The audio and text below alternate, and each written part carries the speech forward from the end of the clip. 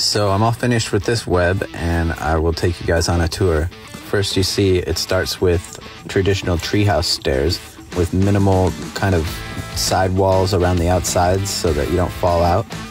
Once you get up a little bit higher, it gets a little more enclosed, so it's less scary being that high up. And then once you get up to the top of the tree where the crown is, you see the whole web platform is there, and you could fit probably like 10 to 20 people up in this thing. Our inner child is screaming right now with these climbing webs. This is the work of Charlie's Webs, a tree net artist who has over 10 years of experience in building these safe, sturdy structures. These nets are made of tightly woven rope and can take days or weeks to complete. We can't forget the amazing sights that you can see too. Would you explore these tree webs?